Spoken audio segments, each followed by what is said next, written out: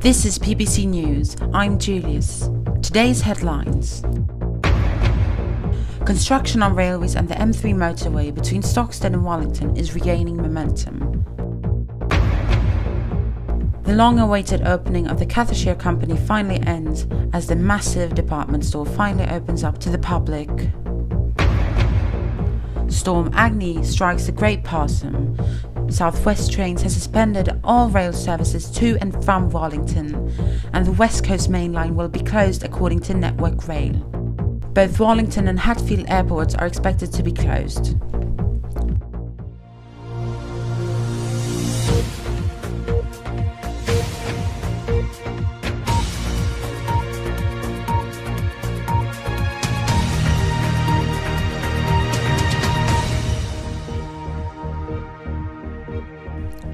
Good evening and welcome to PBC News. New seals for townships in cities all over Parsum have been implemented. As of Monday, February 4th, Parliament had decided on how standards for seals and township names should be, and independent county councils have decided on what borders the townships should have. Slowly but surely, signs will be placed on township borders and county borders. A heated debate between Abmouth inhabitants and politicians about reopening the abandoned railway line has recently sparked up, as locals believe riding the bus takes way too long time compared to the train. This is what an Abmouth parish representative had to say about this topic. We Abmouth residents find it very wrong and unfair that everyone around us gets trains, but not us. You get me? We're having our trains as the beating cuts, and taking a bus isn't really fun. It also takes a lot of time away. Also, the bus isn't really relaxing and stuff, My mates around the big town don't really understand this. County politicians in Wallington disagree with the local parish representatives and think this is a huge waste of money, as not only restoring the railway will cost millions of squares, but also because it wouldn't make a profit at all. County Council representatives from Abmouth have already submitted a bill regarding this topic once before, which ended with the bill being downvoted. After months of waiting, the Catheshire Company finally opens up its doors to the public for the first time. Here to guide us around the massive 3.5-hectare department store is one of the owners, Olive. This is the largest department store in all of Parsum. It has its history from the late 19th century. It has, however, reopened now after years of renovations. This is the massive atrium, which, as you can see, has a few hot air balloons to celebrate the opening. This is pure luxury shopping in one massive historical building. We of course plan to open new ones and renovate our current Catheshire companies that we own. The signal system is experiencing problems as lots of the nation's railway system is shutting down due to malware and technical problems. This has caused an angry uproar from different organisations of commuters who comment that this shows how far the commuters are from power, how Network Rail can't manage the repair works, how our swindling infrastructure budget has real-life effects, and also that they want the government to do something. The Department of Transport has refused to comment on this situation.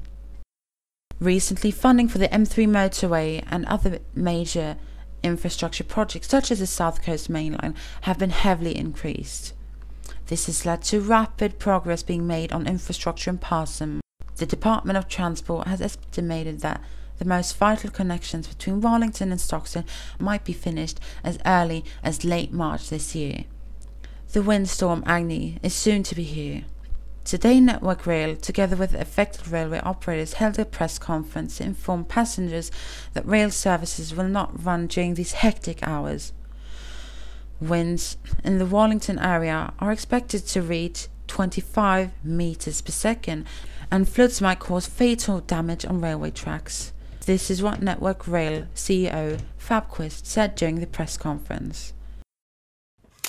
We have been in constant contact with the Met Office, and we have come to the conclusion that both South Coast and West Coast main lines will be closed as the storm Agni will strike the southwest of Parsum. Southwest Trains is going to shut down the services from around 1945 and remain closed until tomorrow afternoon, as it seems now. We have been in touch with Arriva and Cathershire Transport. Services to Lynn are going to be suspended from midnight. Further information is available at each company's website. And now the weather with Fabquist. Hello there. After a quite warm and sunny week, most of the country is facing high winds, loads of rain and high floods as the storm Agni approaches the Parsum Island. The Met Office has issued a Class 2 warning for the West Coast and Wallington Archipelago.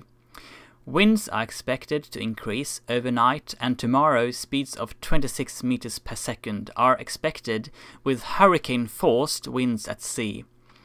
The winds will slow down inland, but along the south coast very harsh winds will continue to slam seaside communities.